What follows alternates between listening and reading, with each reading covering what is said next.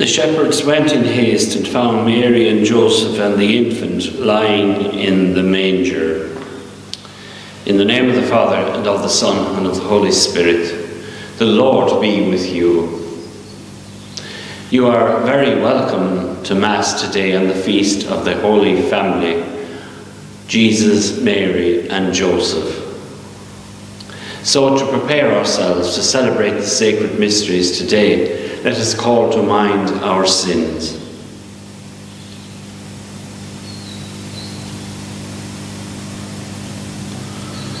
Lord Jesus, you are Word made flesh and splendour of the Father. Lord, have mercy. You are Son of God and Son of Mary. Christ, have mercy. You are the Good Shepherd, leading us into everlasting life. Lord, have mercy. May Almighty God have mercy on us, forgive us our sins, and bring us to everlasting life. Glory to God in the highest, and on earth peace to people of good will. We praise you, we bless you, we adore you, we glorify you. We give you thanks for your great glory. Lord God, heavenly King, O God, Almighty Father. Lord Jesus Christ, only begotten Son. Lord God, Lamb of God, Son of the Father, you take away the sins of the world, have mercy on us. You take away the sins of the world, receive our prayer. You are seated at the right hand of the Father, have mercy on us. For you alone are the Holy One, you alone are the Lord, you alone are the Most High, Jesus Christ, with the Holy Spirit, in the glory of God the Father. Amen. Let us pray. O God, who were pleased to give us the shining example of the Holy Family, graciously grant that we may imitate them in practicing the virtues of family life and in the bonds of charity, and so in the joy of your house delight one day in eternal rewards. Through our Lord Jesus Christ, your Son, who lives and reigns with you in the unity of the Holy Spirit, one God, forever and ever.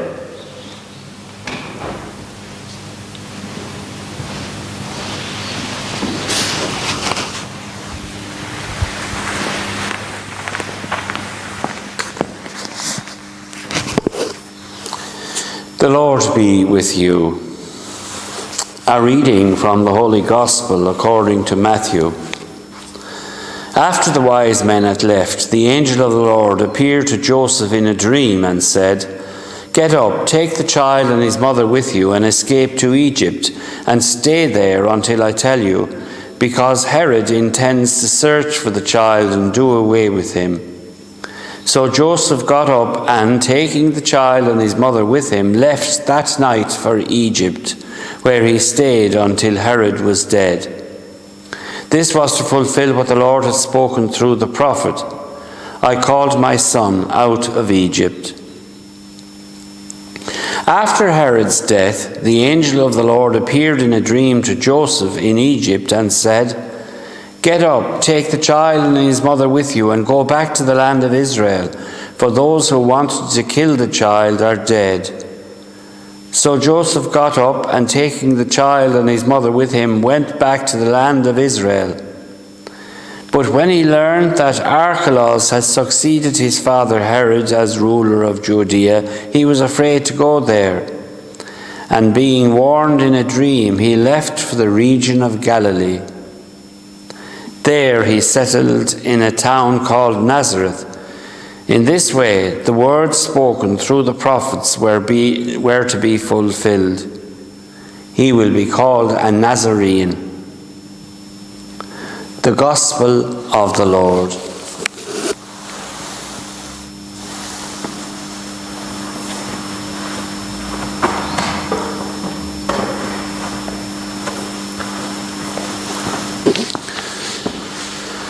Some young Christians were attending an international summer camp, and one of the projects set before them was to discuss and explore ideas for spreading the gospel.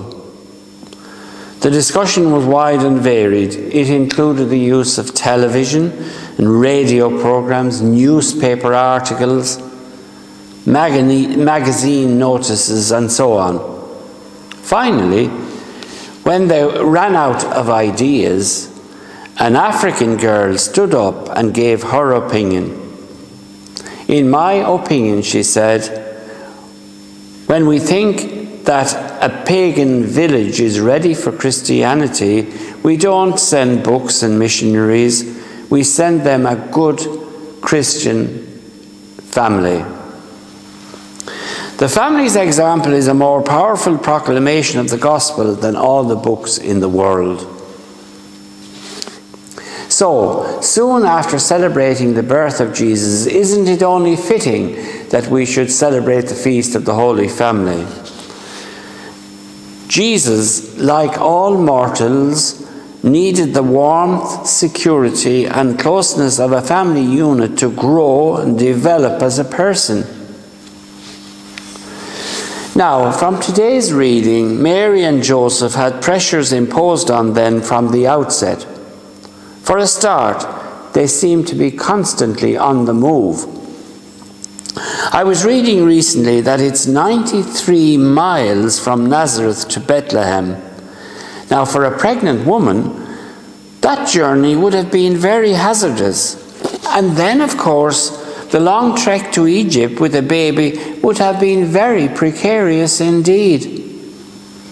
Because of their experience, the Holy Family can identify with all those migrant families who are on the move, and as a result of war, famine, and sheer economic necessity. Today's reading says that Mary, Joseph, and Jesus settled down in a town called Nazareth. Families, and especially children, need a settled environment in order to grow and develop as persons. Instability in family life, which can lead to its breakup, is harmful to children in the long run. Broken homes fuel childhood worries. In today's nuclear family, the traditional ties between the immediate and the extended family have become very tenuous indeed.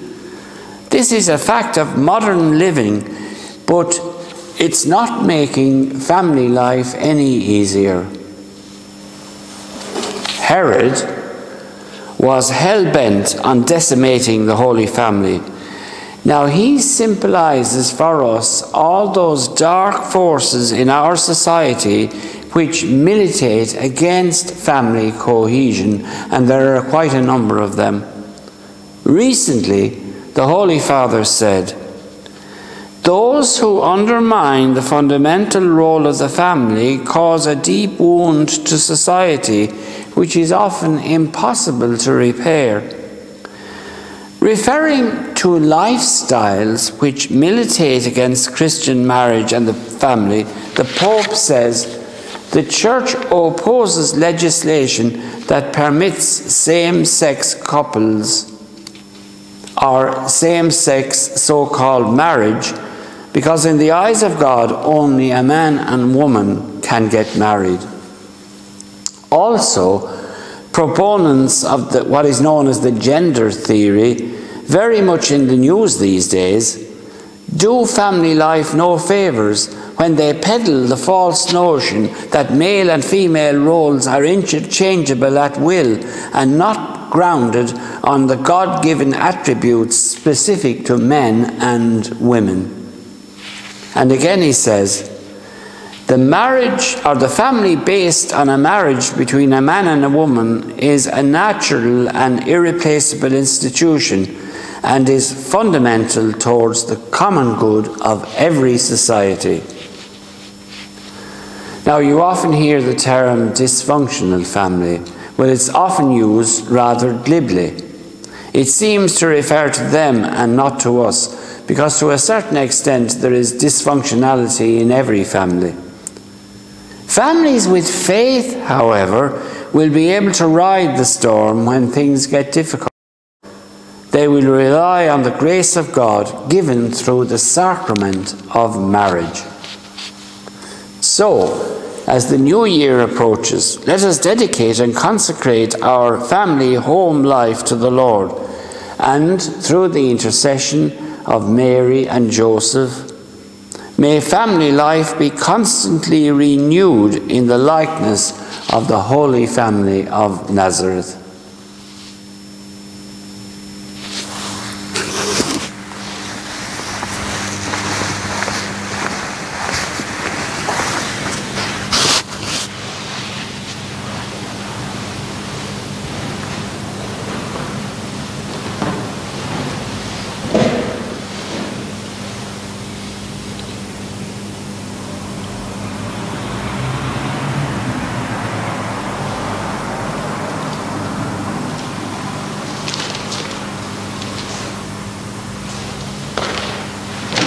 Christ is the high priest of his people. It is in him that we come together to make our prayer to the Father of us all. Let us pray for a renewal of faith within the families of the parish. May the church be transformed with families who keep to their faith and live the gospel. Lord, hear us. Let us pray for families on the move, especially migrant families. May they be able to settle down to a more stable family life. Lord, hear us. Let us pray for broken families. May 2021 see a greater commitment to family unity and cohesion. Lord, hear us. We pray for family members who are ill, especially those who had to cope with the ill effects of COVID-19 and those on our sick list. May the healing of the Lord be theirs. Lord, hear us. We pray for the happy repose of the soul of Marcel Matley, all our family dead, and those on our anniversary list. May eternal life be theirs. Lord, hear us. We now pray for specific family needs.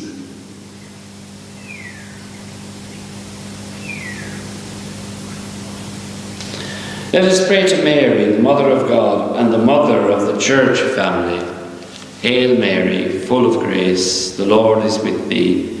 Blessed art thou among women, and blessed is the fruit of thy womb, Jesus. Holy Mary, Mother of God, pray for us sinners, now and at the hour of our death. God our Father, listen to our prayers today and grant us the things we ask for through Christ our Lord. Amen.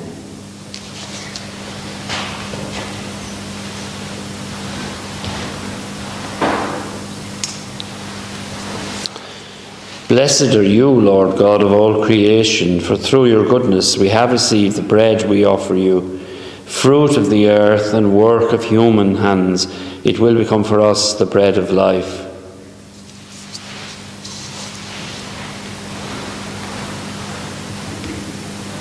By the mystery of this water and wine, may we come to share in the divinity of Christ, who humbled himself to share in our humanity.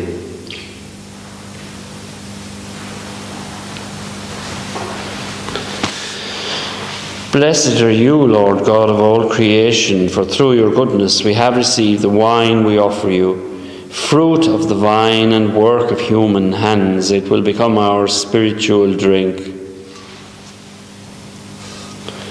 Lord God, we ask you to receive us and be pleased with the sacrifice we offer you with humble and contrite hearts. Lord, wash away my iniquity and cleanse me from my sins. Pray, brothers and sisters, that my sacrifice and yours may be acceptable to God, the Almighty Father. May the Lord accept the sacrifice at your hands for the praise and glory of his name, for our good and the good of all his holy church. We offer you, Lord, the sacrifice of conciliation, humbly asking that through the intercession of the Virgin Mother of God and Saint Joseph, you may establish our families firmly in your grace and your peace. Through Christ our Lord. The Lord be with you. Lift up your hearts. Let us give thanks to the Lord our God. It is truly right and just, our duty and our salvation, always and everywhere to give you thanks, Lord, Holy Father, Almighty and eternal God, through Christ our Lord. For on the feast of this awe-filled mystery, though invisible in his own divine nature, he has appeared visibly in ours, and begotten before all ages, he has begun to exist in time, so that raising up in himself all that was cast down, he might restore unity to all creation, and call straying humanity back to the heavenly kingdom. And so with all the angels we praise you, as in joyful celebration we acclaim. Holy, holy, holy Lord God of hosts, heaven and earth are full of your glory.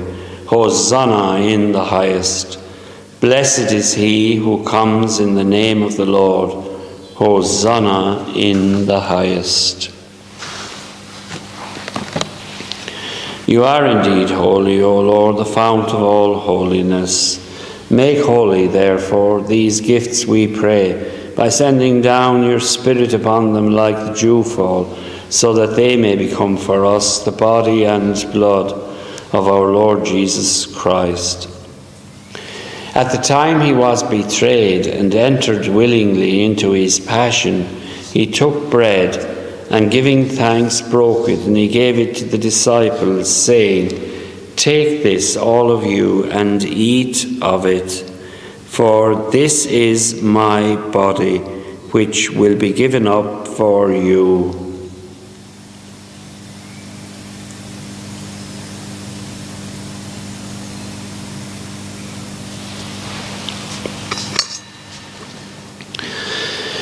In a similar way, when supper was ended, he took the chalice, and once more giving thanks, he gave it to the disciples, saying, "Take this, all of you, and drink from it, for this is the chalice of my blood, the blood of the new and eternal covenant, which will be poured out for you and for many for the forgiveness of sins.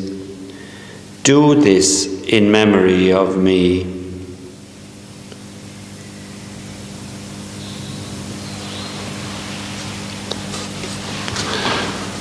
The mystery of faith. We proclaim your death, O Lord, and profess your resurrection until you come again. Therefore, as we celebrate the memorial of his death and resurrection, we offer you, Lord, the bread of life and the chalice of salvation, giving thanks that you have held us worthy to be in your presence and minister to you. Humbly we pray that, partaking of the body and blood of Christ, we may be gathered into one by the Holy Spirit. Remember, Lord, your church spread throughout the world, and bring her to the fullness of charity, together with Francis our Pope and Ralph our Bishop and all the clergy. Remember also our brothers and sisters who have fallen asleep in the hope of the resurrection, and all who have died in your mercy. Welcome them into the light of your face. Have mercy on us all, we pray, that with the Blessed Virgin Mary, Mother of God, with Blessed Joseph, her spouse, with the blessed apostles and all the saints who have pleased you throughout the ages, we may merit to be co-heirs to eternal life, and may praise and glorify you through your Son, Jesus Christ. Through him, and with him, and in him, O God, Almighty Father, in the unity of the Holy Spirit, all glory and honour is yours forever and ever. Jesus taught us to call God our Father, and so we say, Our Father, who art in heaven, hallowed be thy name. Thy kingdom come. Thy will be done on earth as it is in heaven. Give us this day our daily bread, and forgive us our trespasses, as we forgive those who trespass against us. And lead us not into temptation, but deliver us from evil. Deliver us, Lord, we pray, from every evil. Graciously grant peace in our days, that by the help of your mercy we may be always free from sin and safe from all distress, as we await the blessed hope and the coming of our Saviour, Jesus Christ. For the kingdom, the power, and the glory are yours, now and forever. Lord Jesus Christ, who said to your apostles, Peace I leave you, my peace I give you. Look not on our sins, but on the faith of your church, and graciously grant her peace and unity in accordance with your will, who will live and reign forever and ever. And the peace of the Lord be with you always.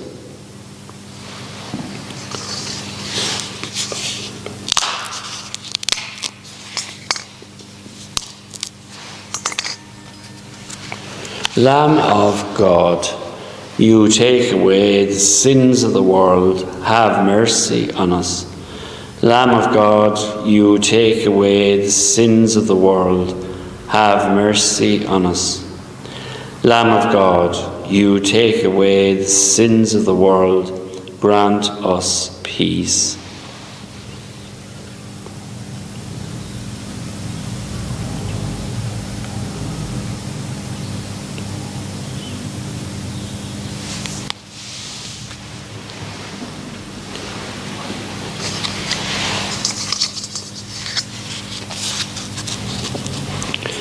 Behold the Lamb of God, behold him who takes away the sins of the world.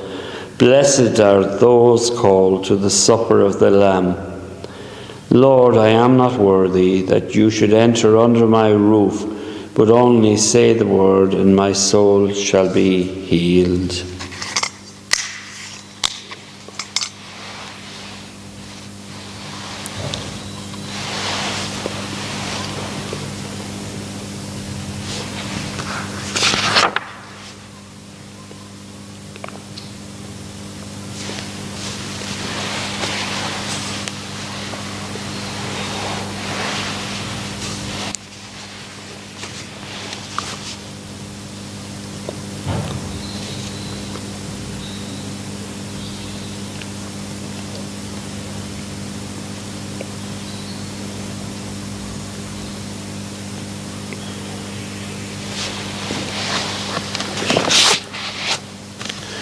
Our God has appeared on the earth and lived among us.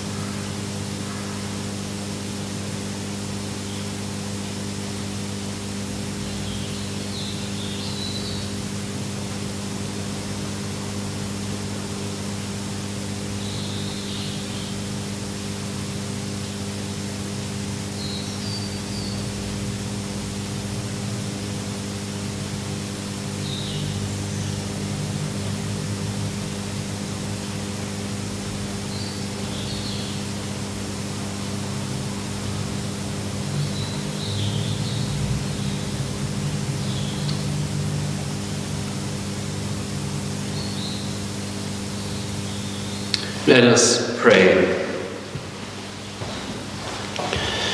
Bring those you refresh with this heavenly sacrament, most merciful Father, to imitate constantly the example of the Holy Family, so that after the trials of this world we may share their company forever, through Christ our Lord. Lord be with you.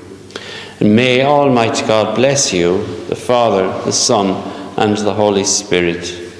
Go and announce the gospel of the Lord.